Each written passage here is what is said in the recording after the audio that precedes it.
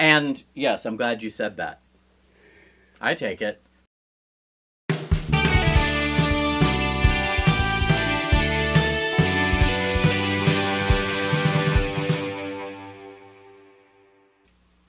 What do you have to get when you go to the movies?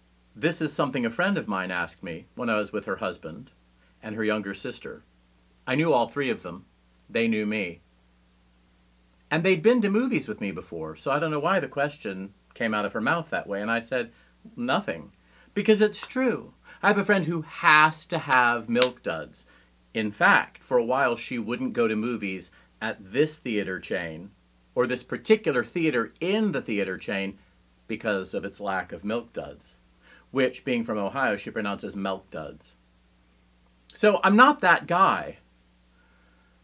And so when we got to the concession stand, I ordered a small popcorn without extra butter because it already has that yellow powder on it.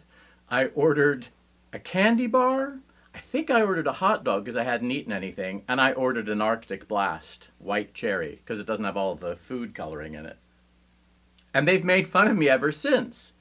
Now, my point is, I didn't have to have any of that. And that's not what I have to have when I go to movies. But that day, I chose to have a 100% all-beef Frankfurter with various toppings. Did you have to have those toppings? No. But that's what I did. I got those toppings. I got popcorn. Do you have to have popcorn? No. Do you have to not have butter? Yes. So really the question should have been, what do you not have to have? And the other question should be, what do I have to have in the coming days when it's gonna be cold where I'm at?